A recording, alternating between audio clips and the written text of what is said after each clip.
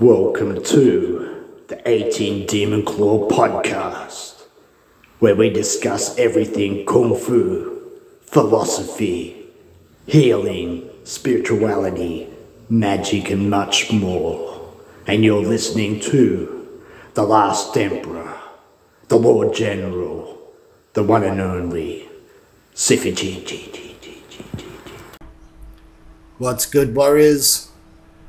It's your boy Sifu G, and welcome back to another 18 Demon Claw podcast.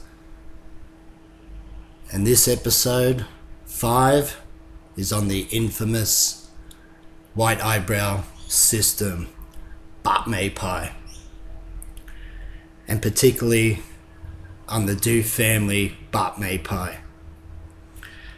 As you know, over my life of Kung Fu, almost 40 years now of Yokomun, and Yokomun has its roots and traces back to Grandmaster Zheng Lai Chung of Bat Mei Pai. But many people over the years have criticized me, my style of Yokomun. It's lesser style of Bat Mei, or it's Bat Mei a sister style. And then once people found out I was doing Du family Bat Mei, then Du family or Grandmaster Du Wei copped the bashing, verbal bashing over the years, saying he's fake, his style is fake, he made it all up. But what about other styles, such as Zheng Lai Chung Bat Mei, Yokomun? Because I know that Zheng Lai Chung created most of his Pai. The Bat Mei he got, or supposed got, was about 4 or 5 core forms, and he created the rest. Yokomun, Hahonhang Sigong or Sijou, he created a couple of forms and added to his own version. I myself created a set called Fu Palkun, Tiger and Leopard, and I guarantee my set will trump many of the sets I've fucking learnt anyway. So what is original? Someone had to fucking make it up. And if Grandmaster Du Wei did make it up, he's a fucking genius. But let's not talk about all that. Let's talk about the question I got. Why did I decide to learn the Du family Bat Mei Pai? Back in the 90s, we all knew there was Kung Fu magazines, and I got to see articles written by Jim Lacey on Bat Mei, Du family, and the White Tiger system. I got to get my hands on the footage, and even though it was poorly demonstrated, I could see some goodness in those sets. To me, I don't give a fuck about lineage. I look at what works. And even though there may be some similarities in movements, names, they are completely different. In the discussions and chats I've had with Grandmaster Du Wei, I got to learn a lot of information on his style of Bat Mei, or his family's Bat Mei, and I believe he's got a fetish, a Bat Mei fetish similar to me, and that's why I've been researching many different Bat Mei systems and got to train, like I said, in Hong Kong, Guangzhou. I've known people here that are Bat Mei Sifus from Vietnam. So I've got to cross hands with a lot. and see what they do and how they teach and what they teach, what forms they got. I've got manuals of all the Bap Mei as well, that all in Chinese that was given to me. All the poetry is very similar right throughout all Hakka arts. They all use the same type of terminology, power generation, even Southern Praying Mantis and the Lung Ying dragon style. But all the styles have been made up by someone, and many Sifus over the generations decide to add to, take out, or teach a particular part of that style. I've got a good friend, a Sifu up in Sydney, Sifu Johnny Lee, Southern Praying Mantis. He's been practicing and teaching his style of Southern Mantis. He's learned from Chalgar, as well Juk Lam in Hong Kong. He's met many Sifus himself. And through conversations with him, even Southern Praying Mantis only had one long set or a couple of long sets, 108 movements. I was told that through other Sifus that Southern Praying Mantis, I think it was Chalgar, had 108 moves, and then it was split into Sansao and created more forms to create a bigger system. So is it wrong to create something, make it better if you believe it's better? I don't go after the lineage, because at the end of the day I go with what works, and I prefer differences rather than similarities. The Du family Bap Mei has core sets, and those core sets are 108 movements. And to Grandmaster Du Wei, those are the original sets of Bap Mei.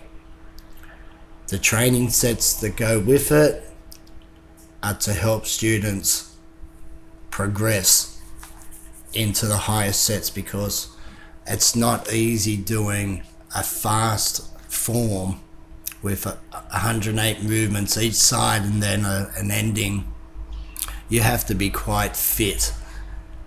And my experience with Yokomun and Jernlai Chun Bap Mei, the sets are only small. The only longest set in Bap Mei would be Seimun Batwa, right? The 4-door, 8-gate fist. But if you go up into the Galbo Toy, Malfu Chatlam, they're all very short. Sapap Morkil, I could have the whole form on a demo done in public when I demonstrate within 18 seconds. So there's not many moves, right? When I got to speak with Grandmaster Du Wei on the computer, yes, I learnt all my Kung Fu from Grandmaster Du Wei via video correspondence, online chatting, webcam, and so forth. But without my prior knowledge and experience in Yokomun, Jernlai Chun Bap Mei, I would never be able to pick it up so good. So Grandmaster Du Wei was very happy with how I was taught, and was able to teach me many different types of methods from the Du family and the styles or sub-styles.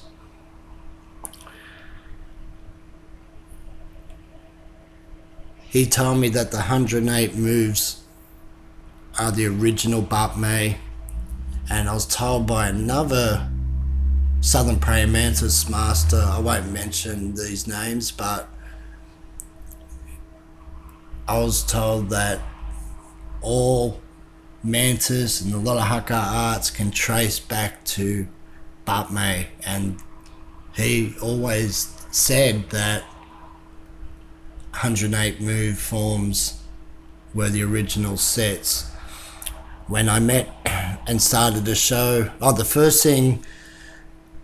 first form that I got to send Grandmaster Du Wei before I learnt his style of Bap Mei, he asked me to send him Golbotoy, 9-step push of Yokumun. So I videoed it, done the best demo I could, sent it off to him online. He's watched it and he goes, "Wow, your Sifu torch is so good." He goes, "But where's the rest of the form?"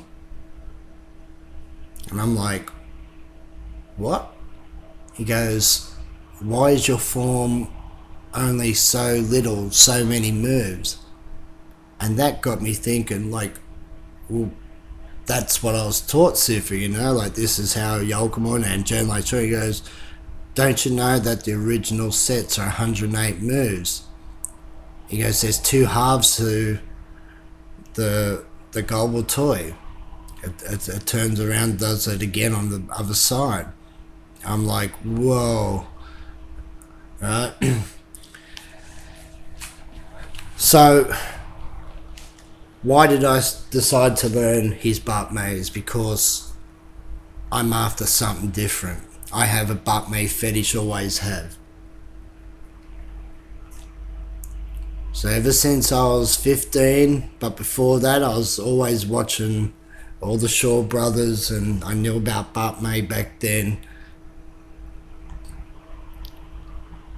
So to learn something from Grandmaster Du Wei that doesn't or it's not the same as Yokumon or Genlai Chun Bap Mei, it freaks people out, and people start getting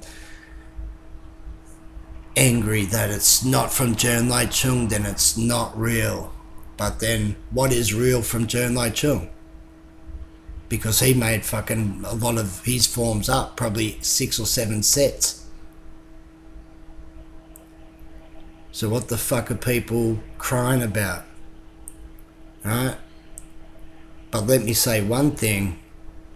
These 108 move sets, these core sets of the Du family, have a lot more hands than Yokumon and Genlai Chun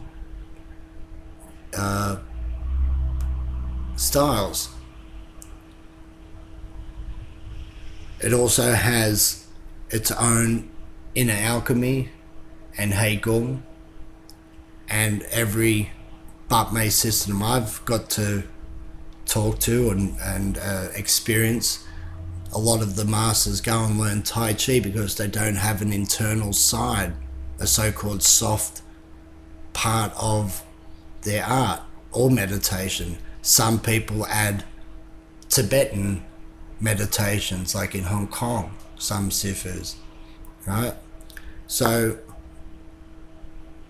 what is fucking complete if you're adding from outside into your Bap Mei? When Grandmaster Du Wei says no, his family has its own Heigong, Neigong, seated and standing practice. It's Tita medicine, 2-man sets, weapons. There is some forms in the Du family that have the same name of some Genlai Chun sets, but they are completely different. So where did Genlai Chun get his names from? Right? So to me, I don't give a fuck about, oh, I come from a direct lineage of Yokumun's Grandmaster, or Genlai Chun, or Ipsoi, or this or that, because at the end of the day, who fucking cares? What matters is what works for you and how you can express it. You can have the best so-called lineage, train under the best master, but you cannot fucking do it. can't express the ging, what they talk about. Gang time ging, this ging, gang jack ging. All this type of ging is not hard to do. But they make it out of a mysterious type of force. And they'll lead students on and on and on for years and teach them wrongly.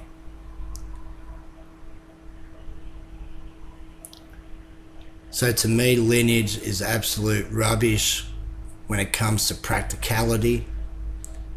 And I prefer to do something different rather learn another art that's so similar. Grandmaster Dewey also told me that this style of, his family style of bap mei kind of resembles more of Southern Mantis, which I actually agree with. I think a lot of Mantis is in this style, or maybe Mantis take it from bap mei, which I was always taught that all Hakka arts stem from bap mei and then leaked out into a style, a different style under a different name, but kept the same type of power. Poetry, some may have changed certain poetry to suit the narrative, but at the end of the day, I don't care. It's what I like to fucking do. But to rubbish a Sifu that's taught so many worldwide, healed stars of the rich and famous, he must have known something. And these people that rubbish Grandmaster Dewey, and you know who you are, and I guarantee you're listening, it's a shame, because these people also that rubbish my Sifu use his tita medicine and sell his fucking formulas. So they're shit cunts. And I got zero respect for them. And they know who they are. But if I can show his family version and I learnt it online, then anyone can, if you put in the time. So all the bickering, oh, it's not pure. How do you fucking know? Maybe this 108 version's forms, the core sets, are the real versions, and you're just jealous motherfuckers. Because I know a lot of bap mei people, and not many can fucking do it well, and not many can even show the proper ging. So if you're coming from coming from the direct lineage of a certain Sifu, why can't you express the fucking ging? So talk is cheap. Put the fucking work in. Show your kung fu the best you can, and people might respect it. I guarantee many of the people that are talking shit about Do Family Bap Mei and myself, I'm 53, I guarantee I can do a form faster, harder than most of yous out there. Keep up with you young fuckers.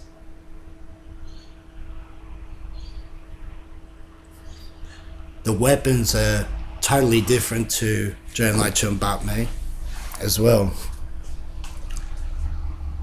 But I am proud to have learnt from many, and I respect all Yao Gunmun, Zheng Chun Bap Mei, because without them too, my knowledge wouldn't be that good, or wouldn't be as good to have learnt online and video through Grandmaster Dewey.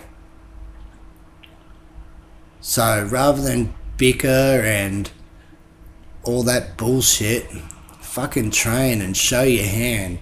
Be proud of that. But to sit on the couch, oh, I wouldn't have tapped. Those type of fucking knuckleheads. Get off your ass, train, show your power, show your speed, because Bap Mei is based on speed and power, timing, rather than looking stiff and moving like a robot.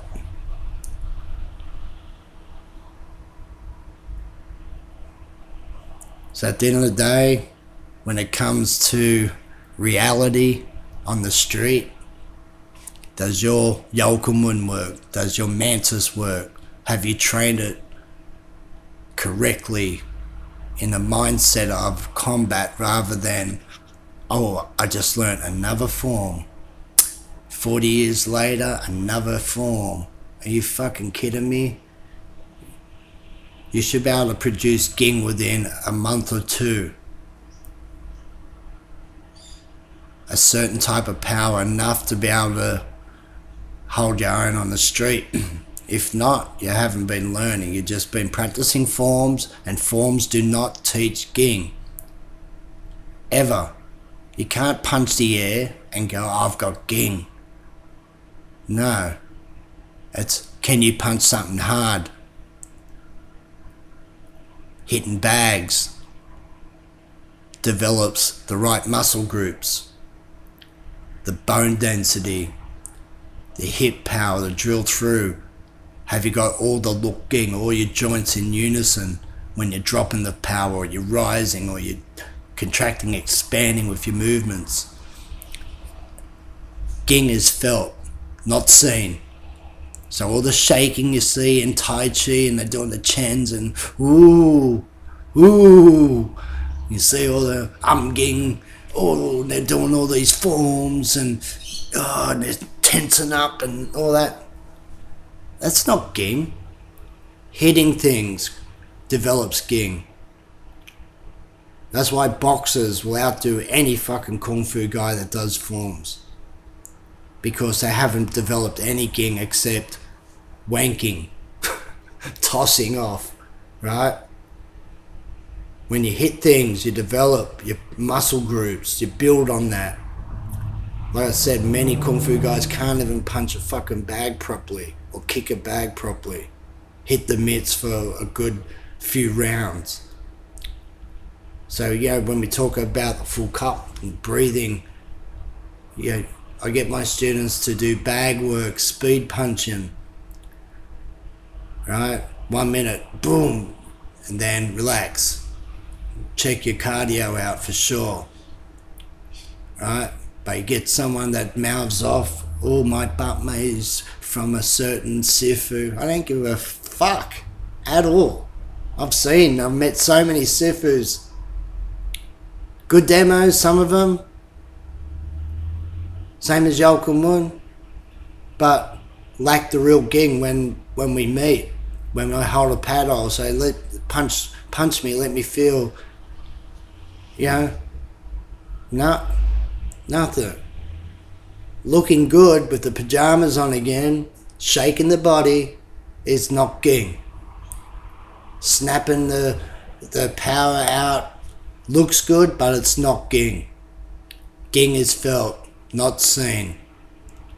Tao bless. Until next time, don't hate on Sifu G or his butt mate, because at the end of the day, I don't give a fuck. I've seen it all. I've seen it. We've got multimedia now. I can watch all your butt mate sets, all Yokomun sets, all White Tiger, Southern Mantis, Dragon, and the Guaylos, they go harder than most of the Chinese, and I keep saying that because they got more respect for the art.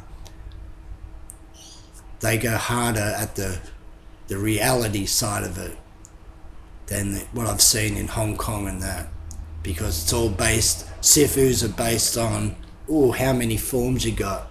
I don't want a fucking Sifu that's done nothing, right? Or hasn't produced one fighter.